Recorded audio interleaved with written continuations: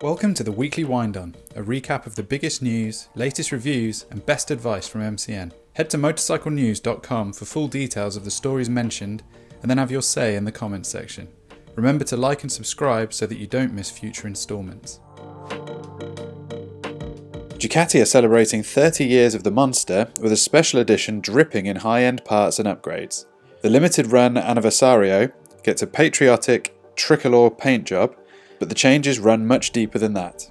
You get top-drawer Olin suspension, Brembo Stylimac brakes, gold-forged rims with Pirelli Diablo Rosso 4 tyres, carbon mudguards and a Termignoni exhaust too.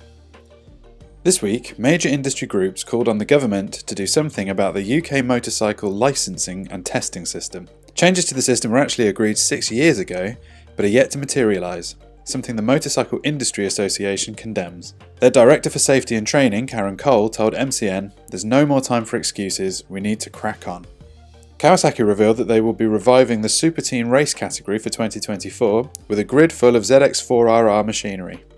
The bikes will duke it out with fresh young talent aged between 15 and 20 on board as a support race in the BSB calendar.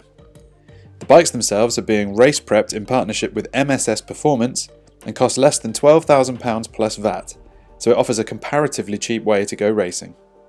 The Yamaha R1 turns 25 this year, and the Japanese firm are celebrating with a GYTR Pro model with similar spec to Toprak's actual World Superbike machine. From the carbon subframe and World Superbike specific underslung swing arm through to the Magneti Marelli ECU, the bike is said to be as close as you can get to riding a World Superbike without a factory contract. Just 25 will be built with a price tag of €159,000.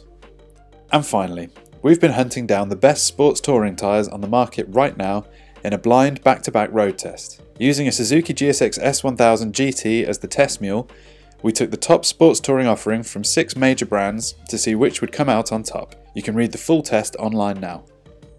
Thanks for watching the Weekly Wind-On. Join us next week for another episode, hit like and subscribe and make sure you don't miss it.